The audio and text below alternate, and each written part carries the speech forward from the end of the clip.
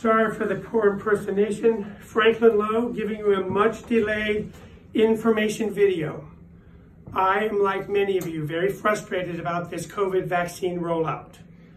I could pontificate for hours, but I will keep this under 4 minutes. The vaccine is coming to you, my patients, in 10 days. You will get another video on Monday evening for sure, telling you the exact details. The good news is this is the Johnson & Johnson vaccine. This vaccine is great. It does what you want it to do. It prevents serious disease and death. I don't really care if you get a runny nose and a cold and we got to take a few simple medicines. This one is very effective. Pfizer's a great vaccine. Moderna's a great vaccine. I got Pfizer. My staff got Moderna. Okay? The second shot is a wallop. You will be hearing next fall, there will be new guidelines about the second shot. The second shot for people that are young, they probably don't need the second shot this season if you're a healthy 30-year-old nurse or something like that. We'll talk about that later, okay? It's been very frustrating dealing with the County of Orange. They are not releasing the shots to the doctors. They want to go through the insurance industry.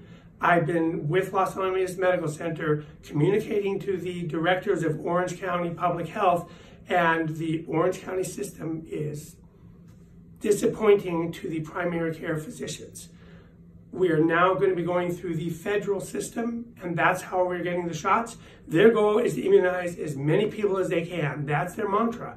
So I basically want to say that everyone over 40 that has had no immunizations will be able to get their immunizations if you're my patient. If you are between the age of 18 and 40 and you think you have a special concern, you call the office and we will put you on the list, okay? There should not be a problem. I don't want anyone panicking. You don't have to call the office till next week, okay? That's fine. You can message us through Spruce, a quick text message, but my goal is to take care of all of my patients and maybe a few others, okay? So I'm hoping, praying, believing that we'll have the Johnson & Johnson vaccine in 10 days, 12 days, and we'll give you all the information on Monday. I really hope this comes to fruition. When everyone has the shot, we don't need to wear a mask. We can go to a crowded restaurant, bar, or to the sports arena, or to an indoor concert, and we won't have to worry once everyone's had the vaccine. There are many people talking about the reactivity to the second vaccine. That's a whole other information video.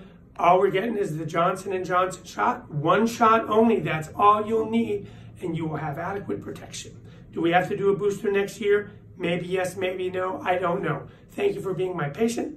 Thank you for being very patient. I was very remiss by not doing something else, but I've been just fighting the system for the last 2 months like I've been doing for a lot of my life. Thank you very much. Another information video coming out. Today is Wednesday at noon. I hope you get this by Wednesday evening. You'll get another one on Monday, March 22nd.